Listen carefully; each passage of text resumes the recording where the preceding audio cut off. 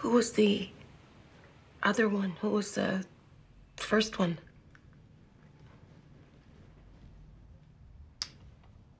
Mark. When I was, in 8th grade, he used to come over. How did it start? It just did. Did he do things to you? Did you do things to him? It was both of us. He used to sleep over. We never did anything in the house. So that makes it all right? If it wasn't in the house, then whatever you were doing, it's okay? If it was a girl, you wouldn't care. If you can't tell me what you were doing, don't tell me what I'm feeling. 8th grade? No, I would have cared.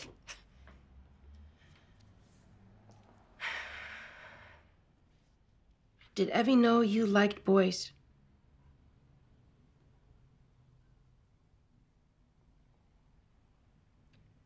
No.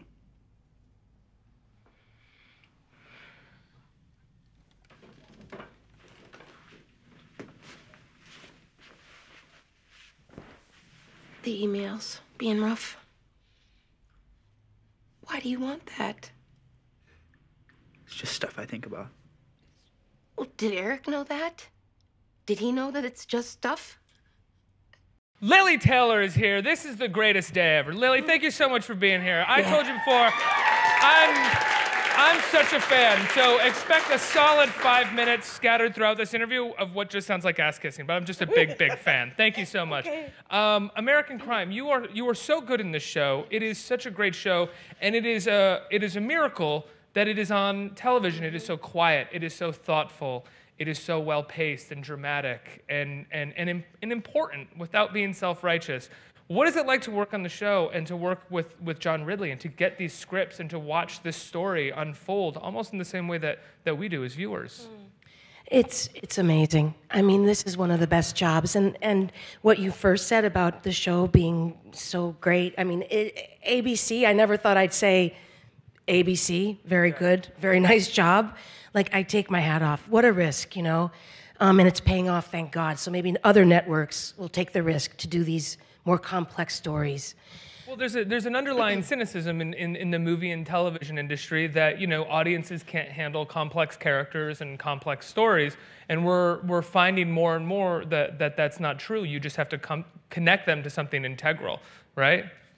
Yeah, I mean, yeah, you know, it's funny. It's a little bit of a tangent, but I was just saying how this is the year, you know, they say the denial is broken with climate change. I feel like the denial is broken, that we can handle deep stories as human beings. Like, that's kind of what we started doing when we created Fire, was telling these stories to help each other, you know? And now it's like, yeah, we want to be nourished by something soulful. Absolutely. I mean, it's a time where, I mean, you could see something like I Shot Andy Warhol being on television somewhere, being a show, being something that people cared about, a story that people cared about telling, rather than maybe when that came out, a 22-minute sitcom with a laugh track behind it or something. Exactly. So, you know, you were on last season. This season is different in its approach. Last season was much more about race and crime, and this season is about sexuality and crime and identity. Definitely overlapping in some ways thematically,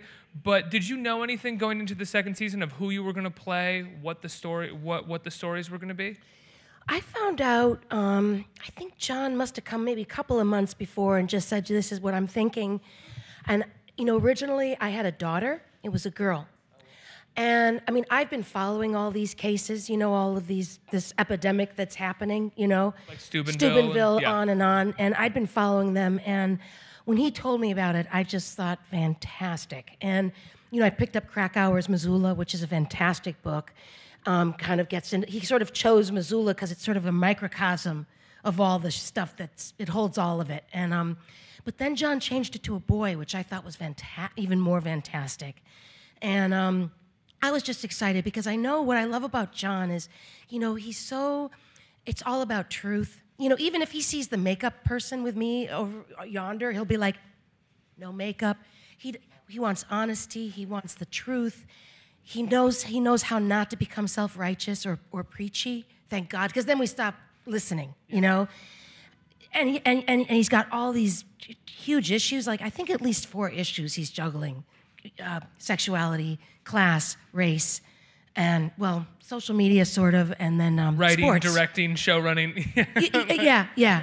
And so, this job, it's one of the best jobs I've ever been on because John is such a great collaborator. He expects so much from his crew, from his actors. He cares so much. And I love collaborating. And at the end of the day, that's what it's about for me, because that's what you have is the relationships, I'm curious, how do you feel about your character? I'm sure you don't want to pass judgments on her in any way whatsoever as the actor playing her, but she is a very complex and at times very frustrating person in how she handles her child's personal life. She seems to be slightly unaware of boundaries while at the same time wanting to protect. Yeah, it's funny. I can pass judgment on my characters. I mean, yeah, I can. I mean, I don't have to like them or agree with, like, we can agree to disagree, make that little pact up front.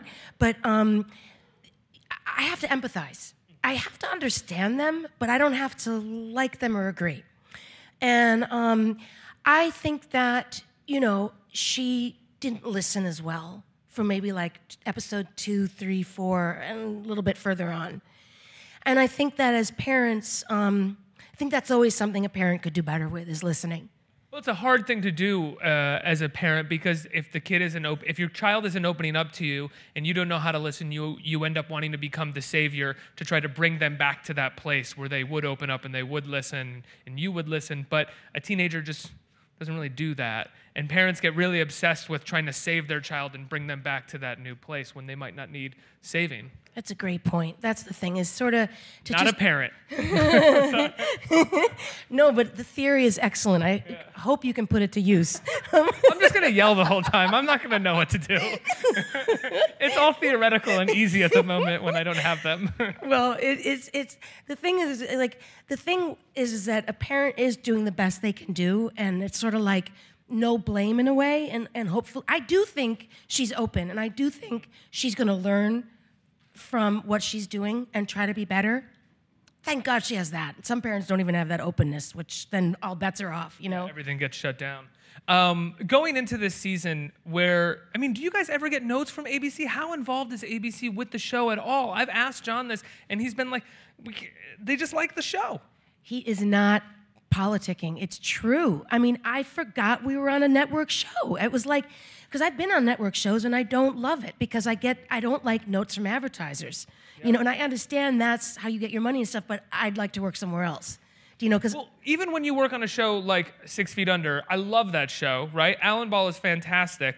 What I will say about that show, which might be my one criticism, is that at times it felt the need to keep pace with a kind of with a dramatic soap opera kind of line at some times. It's still beautifully directed and written. American Crime has found a way to tell these stories without in any way feeling like it's got to sort of create new relationships or a pregnancy or something that keeps the dramatics very big and even melodramatic at a time. It's all very subtle somehow. Yeah, John has a fantastic barometer of knowing when something's when it's coming from a false place or just because you think it should be there. Well, they say you should by episode 7 have a... Exactly. And when he has had some things and he's changes them. So he's so flexible. Like he's like, you know what? Why did I put that there? It doesn't need it. I'm taking it out. Wow. It's great. That's a great director who knows their sort of limitations sometimes as a writer. The kid who plays your son in this show, forgive me, I forget his name, he is unbelievable. Where did they find this kid? Did you do a chemistry read with him at all? Did you have any say in like who they were hiring, or did you sort of show up to set one day and this brilliant young actor was there? I showed up and he was there. I mean, I think they just knew, as you can see, he's brilliant, and I think they must have seen it in the audition. He's from Toronto. I mean, he's been on some shows. He's not an unknown. And it was like between him and Dylan for the Maze Runner. It's like he's in the mix. He's in the mix. He's in the mix. Thank you. So, but I'm sure they know how lucky they are. What I noticed when we sat down in John's office for like a little casual read through, nothing big, his emotions were right there, and he reminds me of that River Phoenix, DiCaprio, just sensitive, right there. The emotions are flowing. It's honest. I thought, oh man, and we just loved each other equally. And you know, it's go on, yeah. Oh yeah, go. no, I'm just. No, I mean, go. you referenced River Phoenix, who you worked with in the past. I'm wondering if you, at a certain point after having a career that stems back to the mid to late '80s. Do you have a kind of barometer or a knowledge of, like, when you meet an actor, because of so many that you've met before, that this person's going to be great for the scene even before they start doing the scene? Can you tell right away, like, okay, this person has a hand in how to perform, how to do this? I see it. It's going to be fine. I think so. I mean, I think with acting, it's pretty apparent right away. It's either it's that je ne sais quoi, it's that something, and I can. But that's not to say I don't want to have no contempt prior to investigation, so I'm not going to judge if the actor's like, what are you doing? I'm going to give it a few rehearsals and then say, we got to work something out here because it's not happening. But yeah. What do you think? You mentioned how John changed your child from a girl to a boy. What do you think that does to a sort of mainstream audience that's watching something like that? I brought this up with John, and I'll try to summarize this very quickly, which is that the scene in the second episode, I believe, where your son gets examined, we all know that women post a sexual assault a lot of times get a rape kit of some kind, and it's something that we hear, and it's something that is within our culture. But for me, as a guy, for some reason, watching a guy get it, it hit me how invasive that is. And I always knew it was invasive, but suddenly it was even more invasive because I think I have that subconscious thing where it's like a guy's not supposed to that's not supposed to happen to a guy. What do you think? I mean, what do you think about that? I mean, even me, I would consider myself pretty liberal, still has that kind of that experience, that immediate response to a scene like that and a decision to change genders. Yeah, it's funny because John said the same thing. He said, I'm a black man. I thought I was in touch with my biases. Whoa. In the writer's room, they all came up against these biases. They're implicit biases. They're things we carry around. They're unconscious. We don't have control over them. And we need to get conscious of them. And I keep thinking that's one of the main culprits for so much not kind of changing. And here you just had one, and I have them. And that's why John is great, because he doesn't come up with answers. He presents those things that are like, ooh, my brain sort of hurts from that one. Like, what am I coming up against inside? He presents a new layer of compassion that the audience gets to find, which is a pretty incredible achievement. Very few can do that. I agree. I mean, I think he's a genius. I do. What were you going to say? I was going to say, you sort of led me to this. You've worked with a number of geniuses over the course of your career, and it's something that I'm always curious about. Were you attracted to sort of finding great directors to work with, or did you find that great directors were searching you out at a certain point and wanting to work with you, or was it sort of in tandem? I almost felt like, when you're like a stray animal and you sort of find each other in this weird way, it sort of felt like we've sort of found each other. But I was looking for good directors, but I didn't really have that confidence to say, I want to work with you. I didn't have that. I wish I did, but maybe someday when I'm 90, I'll get there. But anyway, but I feel like that's the most important thing to me, because in a way, like, who cares about if the role is great? If the director doesn't have the autonomy, the vision, who cares? I can do it in a scene study class. I can get my rocks off, like, with a monologue or something. I don't have to subject everyone else to my little acting exercise in a shitty piece of movie. Do you know what I mean? That's kind of humble to refer to it as that sometimes. I need to subject people to my dramatics in front of them. Do you know what I'm saying, though? It's like, who needs it? There's enough out there. I'd rather see something where the whole is there as opposed to great performance, yawn for the rest of it, And it's also the adventure of working with someone that has a vision. I mean, the kind of person who will take $5 to $40 million for the purpose of their vision has to be someone that's taking you on an adventure alone with their personality, I would imagine. Right. Or even 500,000 as Abel, or 100,000. Well, going back to when I brought this up in the green room, Shortcuts, which is one of my favorite films of all time. I think if you see it at the right time in your life, it's a kind of life changer in how you look at what movies can be. And you're in that. You have these great scenes with Robert Downey Jr., where he's consistently sort of recreating the kind of abuse he wants to inflict on you. What was it like doing that movie with Robert Altman? He's apparently known for improvising. So was Robert Downey Jr. Were you guys improvising a lot and playing?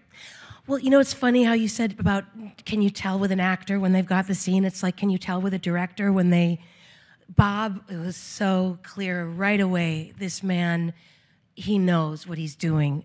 He was such a master, and I knew it was like an education. I knew to just soak up all of it because he just was so wise. And, you know, one of the things is that, you know, he came up with a microphone system, you know, like a sound cart, like so all the actors were individually mic'd, which he came up with Nashville, which he wanted to come up with that so that we could overlap. Because a lot of times with film, you have to stop talking. You can't talk over each other, and we don't do that in life. And so Bob created it so that we can. So that extemporaneous feeling is all Bob created that. He created a special arm on the camera so that the camera was finding its own marks. We didn't have to worry about get to that X. So we could move where we wanted to move, talk how we wanted to talk. So right there, you're already comfortable, you know? Wow. That's unbelievable. So you get to a Robert Altman set, and it's, I mean, do you have to adjust to it as an actor, No. or do you just suddenly feel kind of free? Well, you know what I felt like with Bob? This is what Bob did the first day with Shortcuts when I showed up. He was like, oh, you know, why don't you go in? And I think Lily Tomlin and Tom Waits are doing something in there. Why don't you go on in there? And I was like, okay. Well, I went in the middle of an improv. And it's awkward, like sometimes you don't know like what to do when you walk into an improv, like should you join in? Do you just stay who you are? It's very awkward. So I just kind of sort of joined in. Well, then I came out and I saw Bob had the headphones on and he knew exactly what he was doing. He sent me in there on purpose. He wanted to hear what was happening. But he had this thing like, oh, why don't you, sort of like he would create this party and say, come here, you're all invited.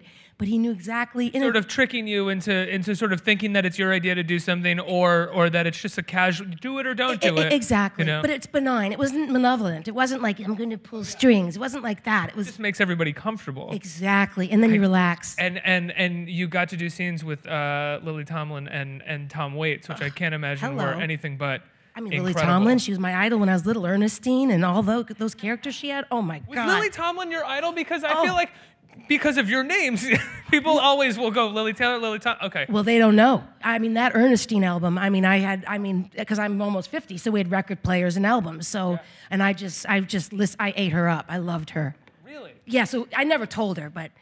You kept it cool? Has there ever been an actor? Because there's been so many directors and actors that you were around that you didn't keep it cool. For instance, I worked with Madonna, and I actually have a story because my sister danced with her, and I actually met her when I was in 5th grade at University of Michigan. I'm not going to tell her. How many people have told her? Guess what? I knew you. I'm connected to you connected somehow. to you. So I'm one of the maybe 1,000 we million. can be more friends. I just said hi. Really? Yeah, I'm not going to bore her. I know the connection. She doesn't have to know the connection. And so you've never lost your cool with anybody that you work with? I've probably lost my cool, but I haven't I haven't annoyed them, hopefully. And you mentioned another director that I love, Abel. You said Ferrara. Abel. Was The Addiction with Christopher Walken and Annabelle Stewart, was that $500,000? Yeah. Holy shit. Yeah. That's wild. Yeah. Yeah. Sorry, it's this incredible New York movie that's black and white, and it's I guess it's a very low budget, but it's this wild, and if you don't know who Abel Ferrara is, I recommend all of you journeymen out there to go and indulge and watch The Addiction and plus Bad it's Lieutenant. really fun for just a New York tour, like Annie Hall. Any of these great New York movies are fun because these things that aren't here anymore, because the city's changing, you get to see things that just aren't there anymore. So Are you a lifelong New Yorker, or are you LA too? I came here in '88. Oh, in so 88? I mean, I guess you're 13 years and you're an official New Yorker, so I'm past that. I'm from Chicago, but I came in But '88. you've maintained New York rather than LA? Oh, God, yeah. Yeah, I oh, thought yeah. so. No, all the way, yeah. What made you stay in New York rather than LA? I was never a choice. I try to be positive. Like, it's not that I don't like LA. I just love New York. That's my thing. But, I mean, I love theater.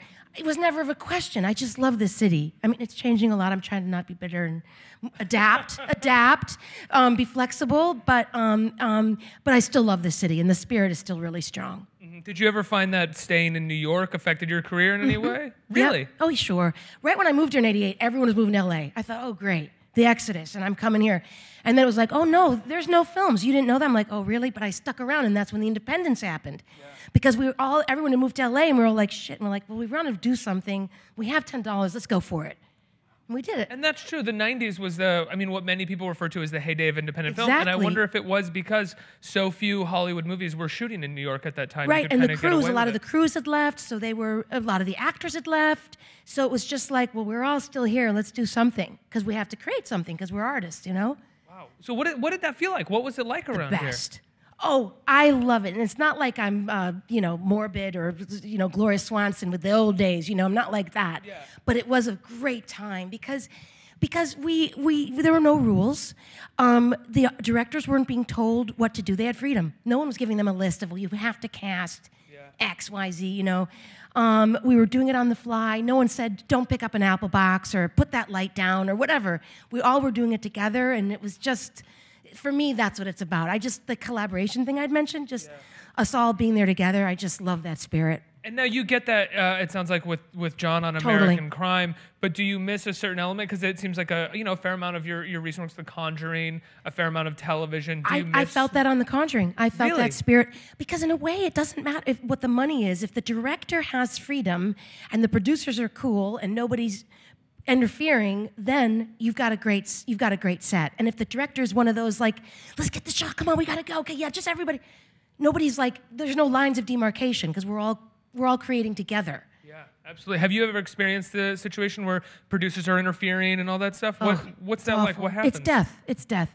It's corporate. It's just like, it's just like when the body has like a heart clog or the arteries aren't flowing, or it's just like, oh, this isn't very good for creating things. Yeah, you're like, when is this show? This is, when whoa, is this over? What setup are with 35 and 36 setups, and oh God, I'm falling asleep. I'm curious, not in regards to producers interfering or anything like that, but what would you say the toughest project you've ever had is, that you've ever worked on? Oh boy, oh Jesus. Mystic Pizza. No, just kidding. Well, it had its own little thing, but it was fun because I was innocent. It was my first one. But there was times where the director, I was like, he was confusing me, and I just told him to just not say anything because it was just... Just shut up, let me do it. Just stop. You're just stop. What is the thing that they say that's confusing you? Is that when a director's kind of like, when they don't know how to let's talk about direct? your backstory and your emotions and this, and that, rather than being like, just walk over here and... It's when they sort of say it like, whoa, that scared me. It's like, whoa, whoa, whoa, whoa. Just line readings are really bad to give to an actor. Or when they say like, some sort of negative action, like use your womanly wiles. It's like, how do you do, what is that? What is that exactly? I can try to manipulate somebody, but women, what are you talking about? Womanly wiles? Womanly wiles. I'm 19, by the way, dude. Like, come on, give me a break. You're I'm like, like a girl. Womanly wiles. Give me a Okay, second. Got it. Got Okay, it. yeah. So anyway, but the worst one, Jesus. Or most difficult, not necessarily the worst, but like a really difficult project. Well, something called Bright Angel. I call it Battered Angel, so that will give you an idea. Let's put it this way: I was fired, and then they couldn't afford to reshoot, so I had to stay. That's not fun when they want to fire you and having to like, I'm still here. Why were you fired? Do you remember Hemdale? It was this crazy company. Yes, yeah. He was crazy. Yeah. And I don't know, he didn't like me or I don't know. He's just like, get her out of here. That's crazy. I know. You're like a director. It's crazy because you're like a director's dream. Thank many you. wonderful directors cast you, and you always pull off really beautiful performances. Thank you. It seems crazy. Like when I hear from an actor that like I'm worried that I'm getting fired, sometimes when I hear an actor say that, I'm like, well, yeah. Well, it's you quite should possible be, actually. that you go back to modeling. Like it's fine. Like maybe it's not working out. But going back to American Crime, Yes.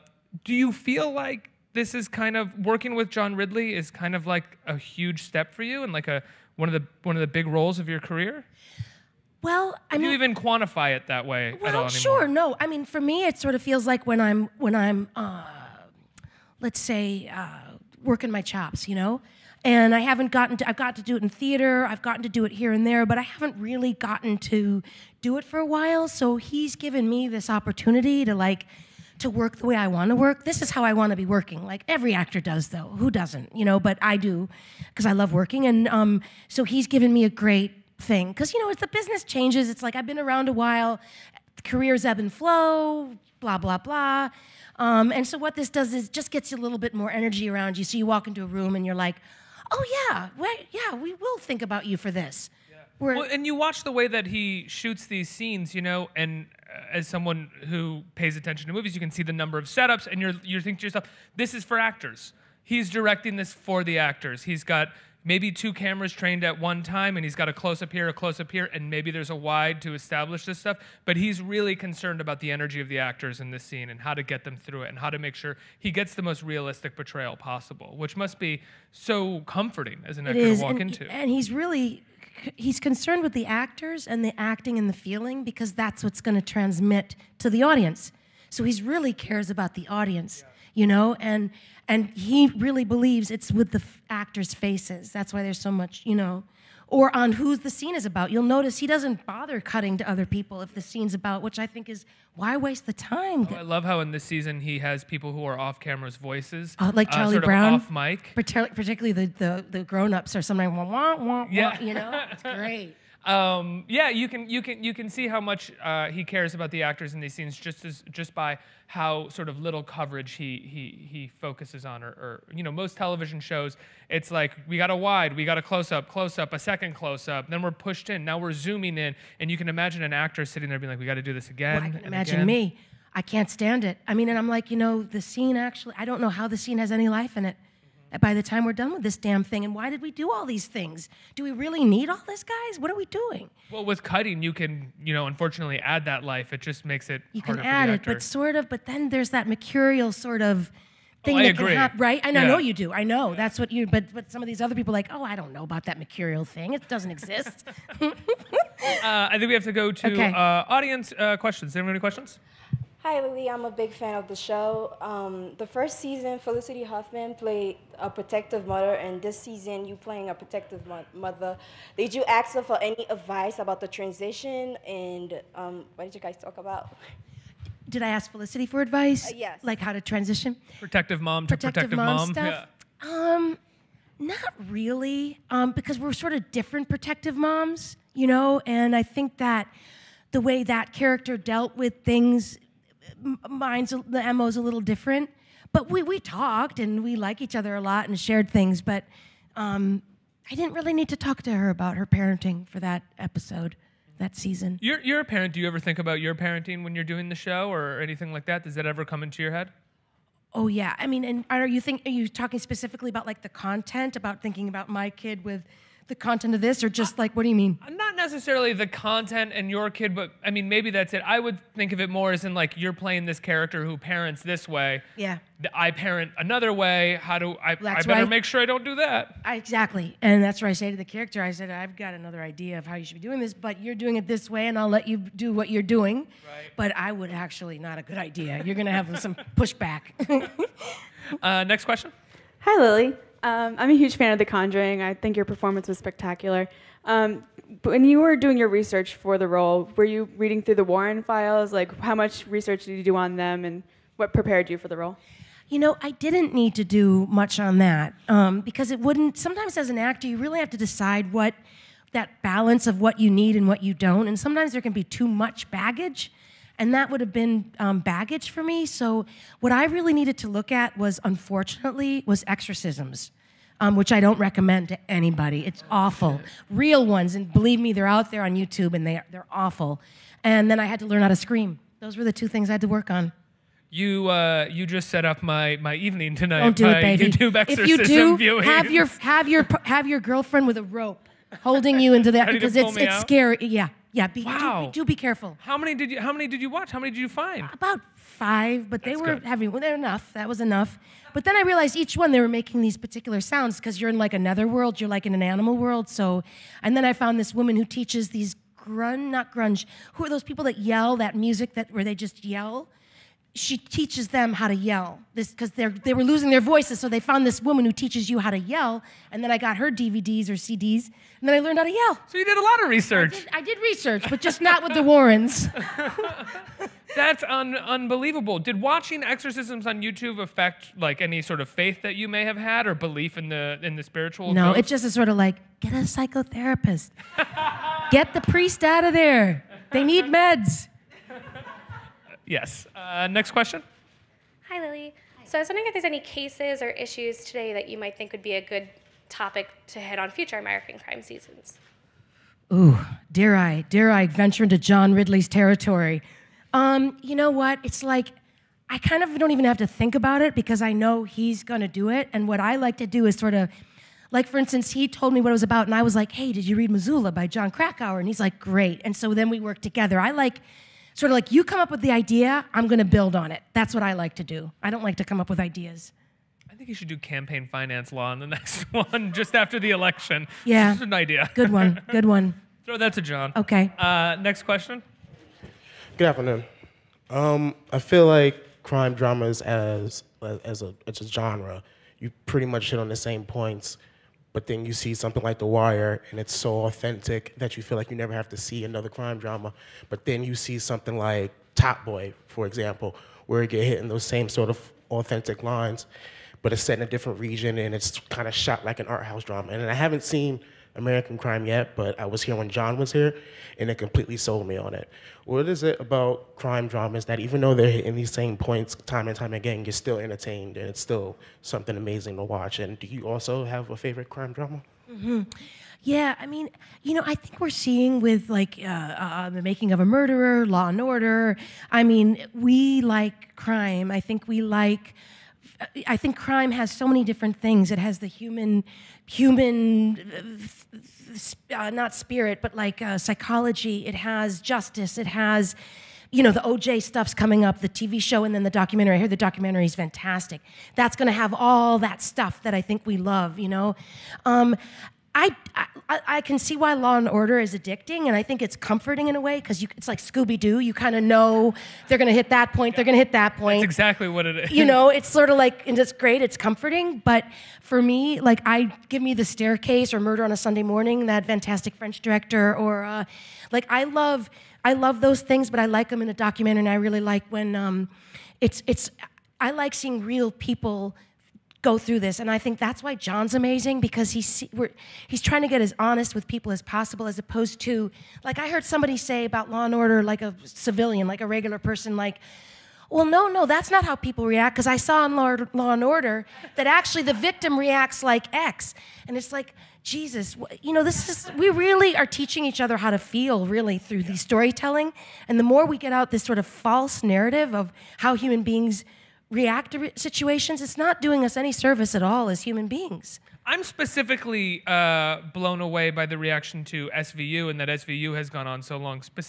Because SVU is about sexual victims, and it always wraps up, like you said, like Scooby-Doo. So you have the most grotesque, the most morbid versions of crime in this country that are then wrapped up into a neat little package, so it's swallowable. And I was just on one of them. Very strange. It is, and I just did one, as every New York actor does. Oh yeah, absolutely. We of all course. have to, and I had to be part of that gang. When you have like a couple weeks off, do you send Law and Order like, yeah, hey like, guys, I'm in the city for a couple weeks? Yeah, rents do. And it was, thank God mine wasn't as grotesque, but you know, my daughter was missing, and you know, it wasn't pretty.